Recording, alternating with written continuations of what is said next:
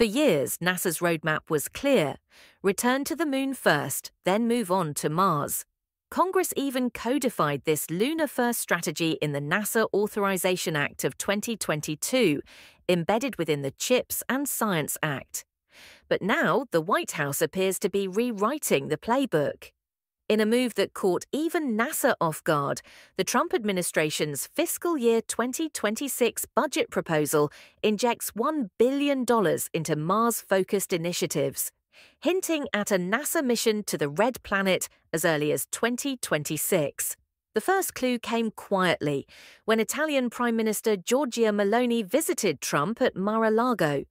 A joint Mars mission was floated, and insiders say NASA leadership had no advance warning. Now, the Space Launch System and Orion capsule are slated for retirement after Artemis 3, and the Lunar Gateway is scrapped. This pivot aligns closely with the vision of Elon Musk, whose Starship rocket is positioned to be NASA's go-to for deep space transport. But lawmakers are raising concerns. Is this ambitious shift stretching NASA too thin? By accelerating Mars plans, critical lunar infrastructure and international partnerships may face delays or derailment, impacting lunar competition.